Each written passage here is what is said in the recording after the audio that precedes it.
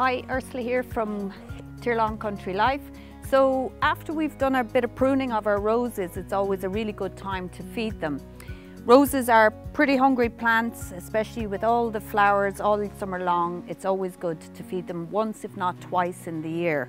So we'll just take a handful of, it's a granular feed, Vitex, and sprinkle it around the base of the roses. Ideally you want to do this when it's just going to rain, so the rain will help wash it into the roses, okay? Okay. Now also, from around April, when we see the lovely new growth on the roses, you want to start spraying them, possibly for green fly, black fly, black spot.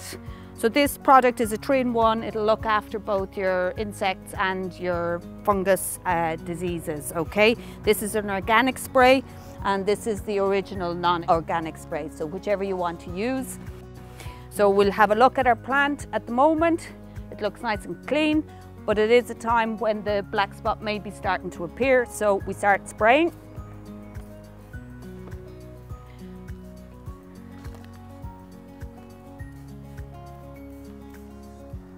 And underneath the leaves as well, okay?